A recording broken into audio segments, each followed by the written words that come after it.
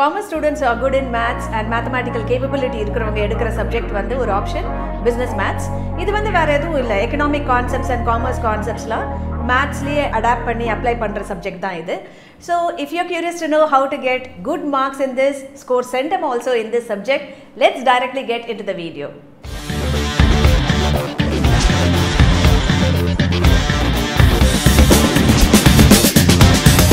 So let us begin our analysis with the reduced portions. இப்போ reduced portions பார்த்தீங்கன்னா chapter 6 and 3 இது ரெண்டுத்துல மட்டும் தான் எதுவுமே reduce பண்ணல. மிச்ச எல்லா chaptersலயுமே exercise problems, examples எல்லாத்துலயுமே ஒரு reduction இருக்கு. conceptsல கூட reduce பண்ணிருக்காங்க.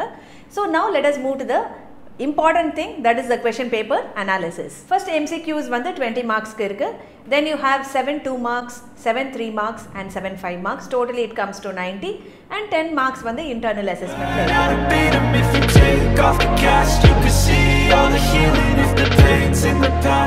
Let us begin with MCQs.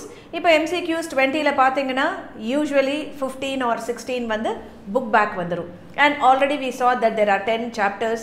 ஸ்லோவாக நீங்கள் ஒரு நாள் ஒரு சாப்டர் போட்டுன்னு வாங்கலேன், ஈஸியாக அந்த பப்ளிக் எக்ஸாமுக்குள்ளே நிறைய தடவை நீங்கள் அந்த புக் பேக் ஆப்ஜெக்டிவ்ஸை அட்டெம்ப்ட் பண்ணிட முடியும். யூ கேன் பி தரோ. அந்த மாதிரி நீங்கள் தரோவாக இருந்தீங்கன்னா டெஃபினட்டாக 15 out of 20 நீங்கள் வாங்க முடியும். சரி, இப்போ ரிமைனிங் 5 மார்க்ஸ்க்கு என்ன செய்யணும் அப்படின்னா, obviously you have to understand the concept. நிறைய ஸ்டூடெண்ட்ஸ் வந்து எம்சிக்யூ தானேன்னு பஹட் பண்ணிடுவாங்க. அந்த மாதிரி இல்லாமல் கொஷின் படித்து எப்படி இந்த ஆன்சர் வருதுன்றது நீங்கள் புரிஞ்சுட்டிங்கன்னா automatically you will be able to write. There are different formulae, there are definitions which are there, there are a lot of word problems அதுலேருந்து எடுத்து பண்ணலாம். Problems in economics and commerce அதுதானே சொன்னேன், அந்த கான்செப்ட்ஸ் தானே எடுத்து இப்போ பிஸ்னஸ் மேத்ஸில் அப்ளை பண்ணுறோம். ஸோ அந்த மாதிரி இன்டெப்த் கொஷின் ஏதாவது கேட்டிருப்பாங்க. ஸோ இதுக்கெல்லாம் உங்களுக்கு கண்டென்ட் எங்கேருந்து வரும் அப்படின்னா, learn note, progress check, remark, corollary to the definition that is given, இல்லைனா some aspect of the definition, இந்த மாதிரி சில இதெல்லாம் இருக்குது. அதெல்லாம் நீங்கள் நல்லா கற்றுனீங்கன்னா அந்த ரிமைனிங் 5 objectives கூட உங்களால் நல்லா செய்ய முடியும்.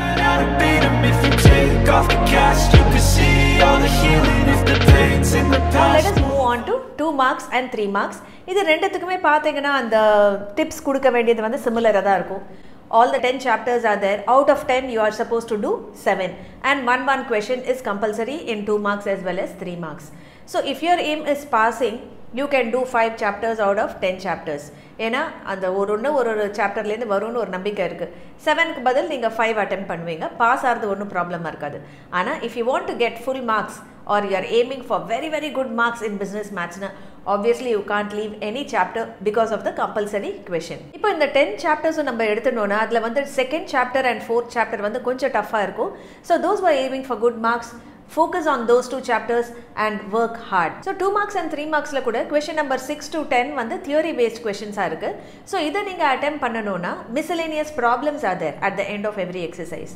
It's not enough if you do the book back exercises and examples, and the miscellaneous problemsலாம் கூட attempt பண்ணுங்க. அதுல வந்து கொஞ்சம் higher level இருக்கு, கொஞ்சம் twist பண்ணி கேட்டிருப்பாங்க.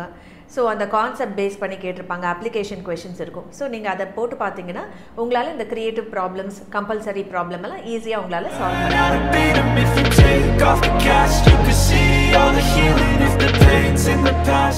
Now let us move on to our analysis of 5 marks. 5 mark questions வரைச்சே ஒரு டிஃப்ரெண்ட்டாக இருக்கிற கொஷின் எதுனா சாப்டர் 6லேருந்து அதில் வந்து டயக்ராம் பேஸ்ட் கொஷின்ஸ் இருக்குது. ஸோ இப்போ என்னால் எல்லா சாப்டரும் ஒர்க் அவுட் பண்ண முடியாது, ரொம்ப கஷ்டமாக இருக்குது எனக்கு, ஏதாவது ஃபியூ சாப்டர்ஸ் கொஞ்சம் சொல்லுங்களேன் அப்படின்னா chapter 1 3 5 8 9 10. So out of 10 I am giving you only 6 chapters. 2 and 4 already I told it is tough. So அந்த 2 chapter விட்டுடுங்க. இந்த 6 chapters work out பண்ணீங்கன்னா definitely you will be able to get at least 60%. So 5 மார்க்ஸில் இன்னும் நல்ல marks வாங்கணும், கான்ஃபிடென்ட்டாக நான் approach பண்ணணும் இந்த எக்ஸாம் பேப்பரை அப்படின்னா அதுக்கான டிப்ஸை நான் இப்போ சொல்கிறேன். So there are a lot of ஃபார்முலே. நீங்கள் என்ன பண்ணணும்னா அந்த ஃபார்முலேலாம் chapter wise R concept wise நீங்கள் எழுதி வச்சுட்டு அதை வந்து நீங்கள் டெய்லி படிச்சுட்டே இருந்தீங்கன்னா இந்த ஒரு some வரைச்சி you will be able to understand and apply the ஃபார்முலே very easily. And wherever there are diagrams, and the diagrams வந்து நீங்க வரைஞ்சு காமிக்கணும். So you have to practice that before itself.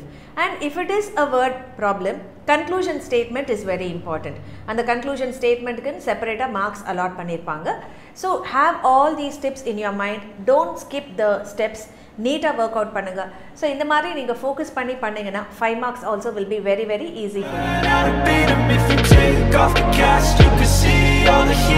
the pains in the past. Business maths பொறுத்த வரைக்கும் எது உங்களுக்கு ரொம்ப சேலஞ்சிங்கா இருக்க போறதுனா compulsory problem in 2 marks and 3 marks and those creative questionsல MCQsல வருது அதுதான் உங்களுக்கு ரொம்ப சேலஞ்சிங்கா இருக்கும் மித்தபடி நீங்க வந்து exercise as well as exampleஸ்க்கு equal weightage கொடுத்து நிறைய தடவை work out பண்ணி formula எல்லாம் நல்லா by-heart பண்ணி அதுக்கு separate test எழுதி at the same time at the end of every chapter there are these miscellaneous problems அதையும் நீங்க work out பண்ணீங்கன்னா உங்களுக்கு வந்து business maths வந்து ரொம்ப டஃபாவே இருக்காது easily you'll be able to do but the key to scoring in maths அது general maths business maths is to work out because just by going through or by listening to your teacher it is not enough for you நீங்க வந்து அத work out பண்ணனும் and time up and work out இந்த மாதிரி நீங்க பண்ணறச்சே இது வந்து உங்களுக்கு ரொம்ப கான்ஃபிடன்ஸ் கொடுக்கும் இந்த டைம் குள்ள என்னால முடிக்க முடியறதுன்றது and finally when you have learned a particular chapter நீங்க என்ன செய்யணும்னா கவர்மெண்ட் क्वेश्चन பேப்பர்ஸ் இருக்குல அதுல இந்த சாப்டர்ல என்ன சம்ஸ் வந்திருக்கு அப்படினு பார்த்து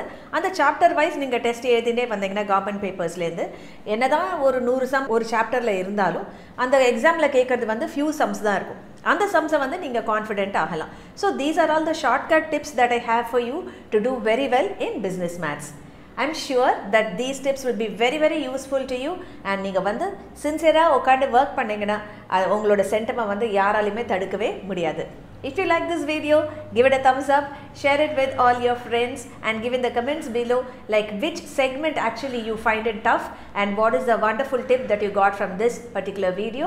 And finally, if you have not subscribed to the channel, please go ahead and subscribe and be benefited by the wonderful content that comes in here for all you students out there. Thank you. Jai Sai Ram.